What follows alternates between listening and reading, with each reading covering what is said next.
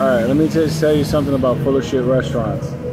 Okay, first of all, I don't like them. If I had a chance just to be a regular, grab a slice of pizza, that would be totally me. So like, I'm over here totally like in my buzz, just having a conversation, the meaning of life and all that other shit. Thinking about a lot of things along the way, this thing called life. Thinking about how, like I just told you, you strive your entire life to get to a point where you can afford whatever the fuck you want, only to find out that you don't really want anything. You want simple fucking things. You want people to leave you the fuck alone. You want to be left alone to be you. You want to be left alone in order to think about the thoughts that you want to think, not what other people, not that other people put on you, not to belong to anybody else. That type of stuff. We're getting back to the full of shit restaurant. So like I'm over here like finishing my drink and I can't even feel my face.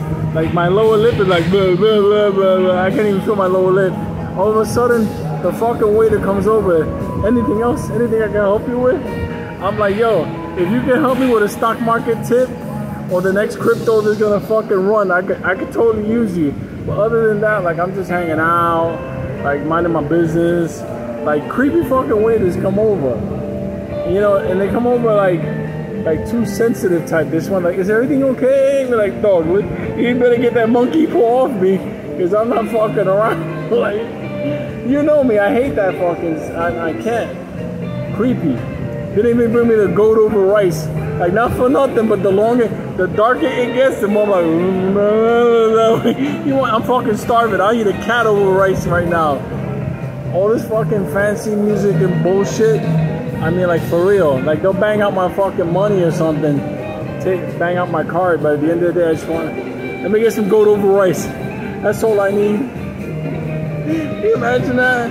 You know you're fucking hungry when you're looking at a goat like, we could be together forever. You and me, Mr. Goat. fucking. Hey, let's go to tasty with a certain type of sauce on it. You never know. Like,